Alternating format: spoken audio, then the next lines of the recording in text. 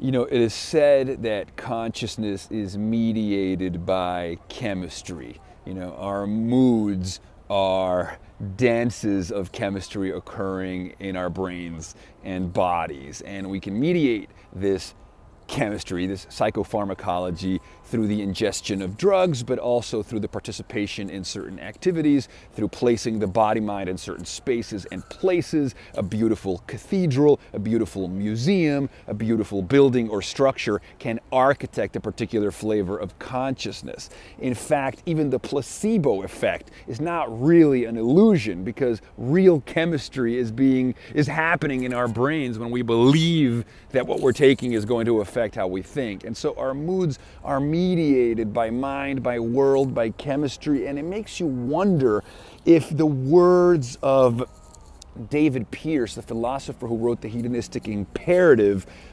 should perhaps be taken a little more seriously. He talks about designing new mindware for ourselves. He talks about designer drugs that will allow us to program gradients of consciousness that take us to spaces and places and blissful mind-body states that we cannot even fathom. I mean, he basically says we can become paradise engineers, and that it is our moral responsibility to sort of create these prescriptions of mind for ourselves, to basically deconstruct and engineer nirvana, right? To create virtual realities that we can inhabit and believe in and suspend disbelief within and accept. New software for the mind, right? Upgrade. The post-human gets to inhabit spaces of subjectivity that will make the old world seem barbaric by comparison. I think it is our responsibility as the meaning makers, as the dreamers of dreams,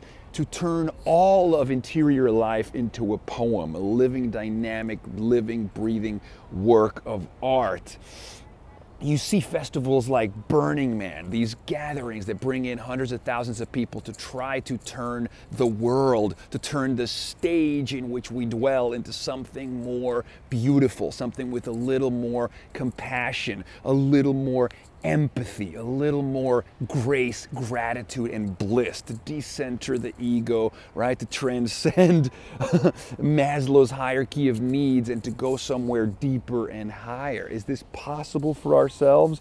You know, there's experiments, right? We've seen people try to do it, creating these heterotopias, these temporary spaces in which it seems like it's possible, but then you watch the news, the doom and gloom, the terrorist threats, and you get a little bit depressed. It makes me think that the goal, that the mission, that the end game might not be possible because there's too many people conspiring against it. But I remain steadfast that we can't give up, right? Beauty will win. Love will win. Aesthetic, you know, aesthetic arrest, transformation, illumination, grace. These are the things that are worth you know, fighting for and working for. Yeah, I get depressed sometimes when I watch TV, but then I want to go make more videos and put more beauty out into the world and induce goosebumps, rhapsody and rapture for all. That's what I want.